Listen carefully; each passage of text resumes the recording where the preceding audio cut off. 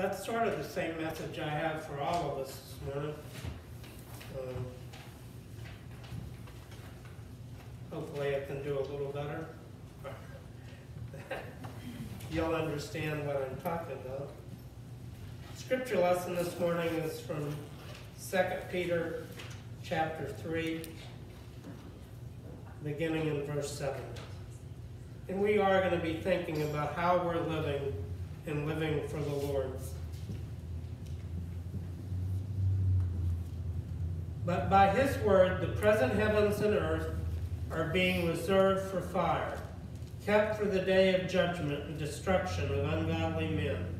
But do not let this one fact escape your notice, beloved, that with the Lord 1 day is like 1,000 years, and 1,000 years like a day. The Lord is not slow about his promise, as some count slowness, but is patient toward you, not wishing for any to perish, but for all to come to repentance. But the day of the Lord will come like a thief, in which the heavens will pass away with a roar, and the elements will be destroyed with intense heat, and the earth and its works will be burned up. Since all these things are to be destroyed in this way, what sort of people ought you to be in holy conduct and godliness, looking for and hastening the coming of the day of the Lord, because of which the heavens will be destroyed by burning, and the elements will melt with intense heat. But according to his promise, we are looking for new heavens and a new earth, in which righteousness dwells.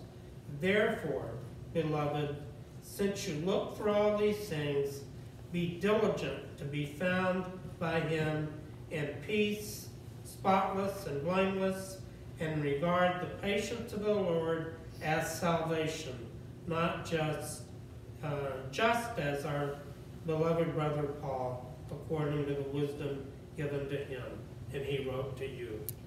So may God add his blessings to the reading of his word this morning. Francis Schaeffer, I guess some 50 years ago now, wrote a book dealing with culture and what was going on in our world called How Shall We Then Live? And I didn't want to try to steal his title or do justice to it, but I want us to think about this morning, how are we living in the light of the resurrection? I'm not jumping straight to Easter and the resurrection. We got 9 or 10 weeks till Easter. We'll go through Lent, Ash Wednesday, Lent, Passover. We'll deal with some things more specifically during the Lenten season, how we conduct our lives and what we're doing in our lives every day. And this isn't a course on the second coming or Advent Christian theology. It's not AC theology. This month's or this quarter's witness addresses a lot to do with the second coming. I will refer to an editorial from Justin Nash. Also, there's 2 wonderful articles in there from John Gallagher, the president of the denomination now, about the sure and certain return of Jesus, and an article from Ron Thomas, who was Steve Lawson's predecessor as director of the denomination. So 2 wonderful articles, the sure return of Jesus and the soon return of Jesus, that I would recommend to you. But this morning I want to deal specifically with a couple of things. And there's been things that have happened this week, things I've had to deal with, things I've seen and heard about. And along with reading the witness and reading the introduction to our Bible study book, it's made me think a lot about how we're living and what we're doing in light of Jesus' resurrection and also in light of Jesus coming again. And so these certainly guide my thought today. Our Bible study that we're just starting is Resurrection, Living as the People of the Risen Lord by Christy Berglund. Also, the editorial from Justin Nash is entitled Living in the Light of the Second Coming. And as I read and thought about those two things, I thought they're one and the same. They go together. You can't separate one from the other. Let me read in beginning a couple of excerpts from the study from Christy Berglund, the beginning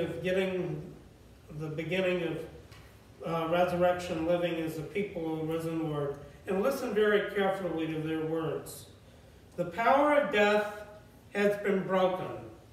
Life was victorious. How are we to live in the light of that glorious day?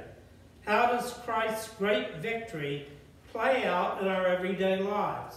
How does the resurrection of Jesus and looking forward to the second coming play out in your everyday lives? What does it mean to you? How does Christ's great victory play out in our everyday lives? As people of the risen Lord, our identity and our calling are noted and rooted in the resurrection. We are the people of God's new creation, living in the midst of a world still reeling from the long-standing effects of sin and death. As we receive healing and experience our own transformation in Christ, we show his risen life to others. Are you showing the risen life of Jesus to people that you come in contact with and people that you work with, people all around you? Now let me go to Justin Nash. This is an article from The Witness called Living in the Light of the Second Coming. The second coming and the resurrection go together. We talk about that every Easter. From Justin Nash, every moment of my temporal life here and now should be lived in the view of eternal life that has already been promised to me.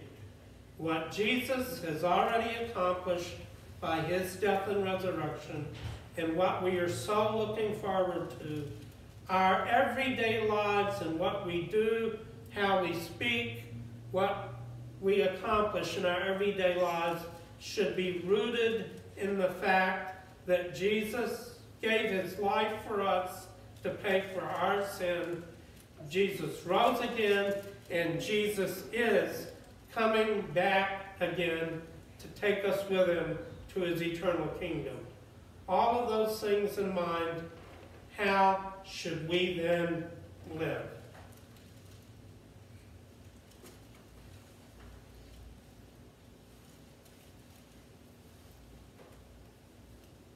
As I mentioned, there's been several things that have happened this week that has not, I would say, shaken me to the core, but just is made me again remember that this life is short and things change and things change very quickly.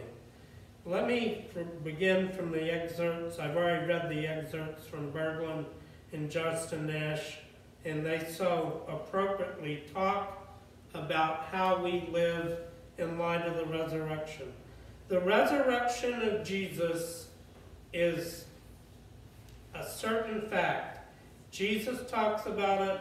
The angels address it. Let me read a couple of passages to you.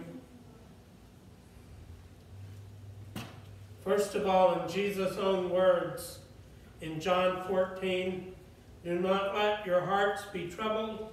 Believe in God, believe also in me. In my Father's house are many dwelling places. If it were not so, I would have told you. For I go to prepare a place for you. And if I go to prepare a place for you, I will come again and receive you to myself, that where I am, there you may be also. Jesus definitely states that he's coming back. Also from Acts, at the Ascension, Acts chapter 1, and after he had said these things, he was lifted up while they were looking on, and a cloud received him out of their sight. And as they were gazing intently into the sky while he was going, behold, two men in white clothing stood beside them, presumably they were angels. And they said, Men of Galilee, why do you stand looking into the sky? This Jesus who has been taken from you into heaven will come again, just as in the same way as you watched him go into heaven. Jesus is coming back again. Bodily, visibly, everybody will know. It's not going to be in secret. In the book of Luke, Jesus talks again, and he says, Your redemption draweth now. Luke 21, beginning in verse 25, There will be signs in the sun, and the moon, and the stars, and on the earth dismay among the nations, in perplexity, and at the roaring of the sea and waves, men fainting from fear, and the expectation of the things which are coming upon the world. For the powers of heaven will be shaken, and then they will see the Son of Man coming in the clouds, and with power and great glory. But when these things begin to take place, straighten up and lift your heads, because your redemption is drawing near. We've already been redeemed because of the finished work of Jesus on the cross and his resurrection. But redemption drawing nigh has to do with the finality of Jesus coming back again and setting up his eternal kingdom. Someone has said we're living in the already done but not yet fully accomplished. Jesus' death on the cross and his resurrection make our salvation and our relationship with the Lord possible. When he comes back again, redemption will be completed, and we will live with him eternally in his kingdom.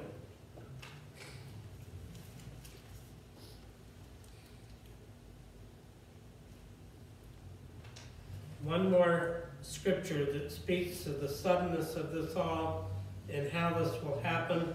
Familiar scripture in 1 Thessalonians, the 4th chapter. We don't want you to be uninformed or ignorant, brethren, about those who are asleep, so that you will not grieve as do the rest who have no hope. We believe that Jesus died and rose again, and even so God will bring with him those who have fallen asleep in Jesus. For this we say to you by the word of the Lord, that we who are alive and remain until the coming of the Lord will not precede those who fall asleep. For the Lord himself will descend from heaven, and with a shout, and with the voice of the archangel, and with the trumpet of God, and the dead in Christ will rise first, and then we who are alive and remain will be caught up together with those in the clouds to meet the Lord in the air. And so we'll always be with the Lord. Comfort one another with these words. And then the writer Paul goes on to say, Now as to the times and the epochs, brethren, you have no need of anything to be written. For you yourselves know full well that the day of the Lord will come as a thief in the night. The day of the Lord will come as a thief in the night. We know he's coming. We know he's coming soon. We don't know exactly when. That was a very serious mistake that someone made close to 200 years ago. That we don't do those things. But we know that Jesus is coming back, and he's coming soon. Soon and very soon, we're going to see the King. Let's go back to our scripture lesson now.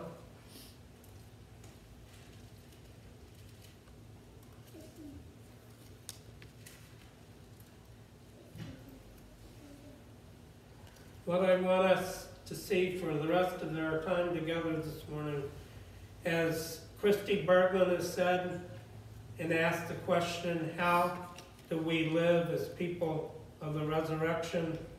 And Justin Nash says that we're supposed to live in light of the second coming of Christ.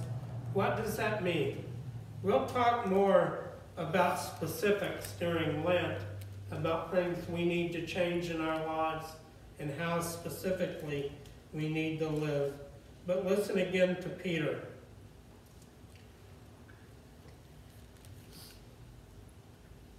The Lord is not slow about his promise, as some count slowness, but is patient toward you, not wishing for any to perish, but for all to come to repentance. God is giving us time. I read a story in an article about a girl who went to church the first time shortly after her parents had both died, said they died rapidly. And she went to the church, heard the message of salvation, and was impressed and came to know Jesus, accept the Lord Jesus as her Savior. But after she had had time to think about all this, she wrote an open letter to that church and asked the church these questions. If you believe this so much, if you know this is true, if you know that Jesus is your Savior and he came to earth, gave his life and to save sinners from their sins, if you know this for a fact, why did we, living 2 blocks from your church, never hear this message? My question to us, to myself, is why do so many people all around us not hear the message of salvation?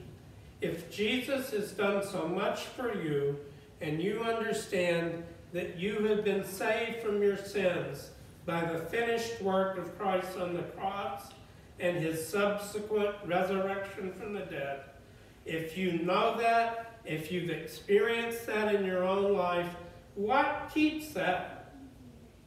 What keeps you from sharing that with everybody you come in contact with? And if you're trying to do that every day, if you're living your life in the light of the resurrection and in the light of Jesus soon coming to be the King over the whole earth for eternity and thereon, if you know these things, my goodness, we need to be more forceful and more forthright in sharing those things. Peter puts it this way: but the day of the Lord will come like a thief in the night, in which the heavens will pass away. He began this passage talking about the worldwide flood of Noah's day. And he says, now the day of the Lord will come as a thief, and the heavens will pass away with a roar, and elements, and destroyed with heat, intense heat, and the earth and its works will be burned up. Since these things are to be destroyed in this way, what sort of people ought you to be? What sort of people ought you to be? But according to his promise, here's the good news, the wonderful part of this we can share with everybody. But according to his promise, we're looking for new heavens and a new earth in which righteousness dwells. Are you tired with all the garbage of this world?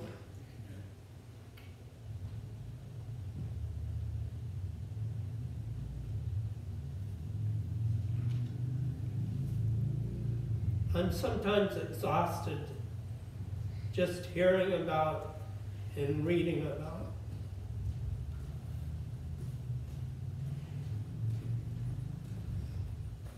When this earth passes away, all things will become new. We will live eternally with our Lord and Savior in his new kingdom. Isn't that a wonderful message to share with our friends, our loved ones? I'm sure we all have somebody that we are praying for, that we're worried about. And I'm glad God is patient. Yeah, I'd like to be in the kingdom. But don't we all have somebody that we love? And we want them to come to know Jesus as their Savior before the Lord comes back again. We have a glorious message to share. We need to live in the light of the resurrection and in the light of the soon coming of Jesus again. Amen.